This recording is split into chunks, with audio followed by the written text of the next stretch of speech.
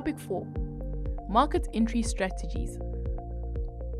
Once a company has selected its target market or target markets, it will need to decide how best to enter each market.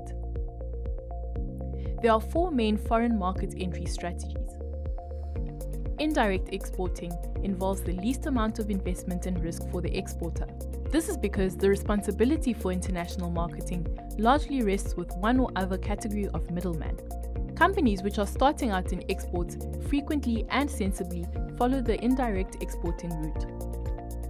A company which engages in indirect exporting sells consignment of its products to a trading house or distributor based in the local market, which in turn on-sells the product concerned to customers in foreign markets. The trading house or distributor shoulders the responsibility for marketing, selling and transporting the goods abroad, and also carries any payment and currency exchange risk. As the local trading house or distributor assumes full ownership of the goods prior to their being shipped to a foreign destination, the transaction, where the exporting company is concerned, is the equivalent of a domestic sale. Direct exporting entails much greater involvement, risk, and cost to the supplier than indirect exporting. In return, however, it enables the company to acquire practical experience in the export process and to promote its own brand in foreign markets. It also has the potential to be much more profitable than indirect exporting. In order to engage in direct exporting, you will need to establish an export unit or department to handle all or part of the export process for you. The responsibilities of this unit would depend on how you choose to structure your export operation. You may require the export unit to take on the entire export process. This would involve soliciting inquiries and orders from potential customers or end users in the foreign market, often with the assistance of local or foreign commission agents, preparing and ensuring goods for export, effecting customs clearance and international delivery, and seeing to it that your company gets paid for goods sold. On the other hand, should you be thinking of establishing a sales office in a particular foreign market, the export unit would merely process customer orders passed onto it by the sales office. The sales office might also perform functions such as primary marketing research, product promotion, warehousing and after-sales servicing, and/or the provision of technical support in the foreign market.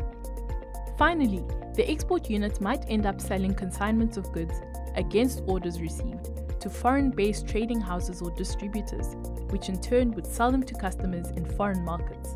While in these circumstances, the export unit would still have to perform the export logistics function. It would not have to concern itself with the identification of customers or end users, nor with the delivery of products directly to them. Another option for gaining entry into a foreign market is to conclude a joint venture agreement with a foreign national. This is known as joint venturing. Licensing and franchising, for example, are both well-known joint venture arrangements and are used extensively in an international context. Under a licensing arrangement, one organization permits another to use its manufacturing process, trademark, copyright, technical know-how, or other item of value in exchange for a fee or royalty.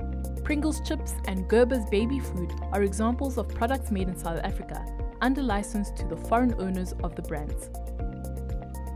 Under a franchise arrangement, a parent company grants another independent entity the right to use the parent company's trademark and logo, products, packaging and business methodology in exchange for a fee. Examples of international franchises operating in SACUM countries are Pizza Hut, the Hilton Hotel Group, and The Body Shop.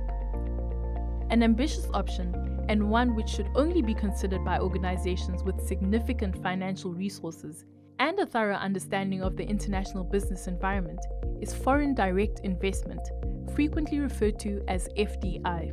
FDI usually involves the investment by a local company in foreign-based assembly or manufacturing facilities or service operations. Wooltrue, Sasol, MTN, and Standard Bank are all examples of South African companies which have invested in commercial operations of one sort or another in other countries.